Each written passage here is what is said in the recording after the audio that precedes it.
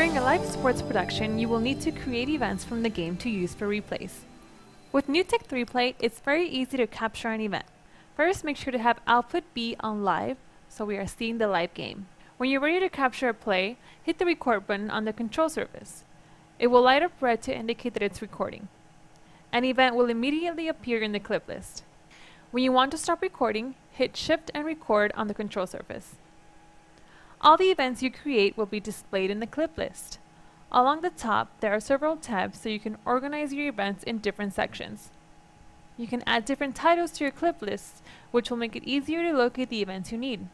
When you capture an event, every camera angle is also recorded and displayed here.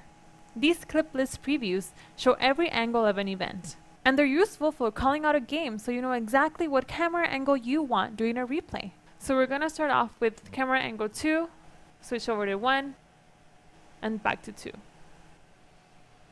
Here's a trick for creating a replay without having to capture it as an event. First, make sure you're recording. So we're watching the live game, a player makes a basket, and you want to immediately replay that. So on the control surface, I'm going to spin the wheel a quarter turn. Then, cue it up to the beginning of the action and play it.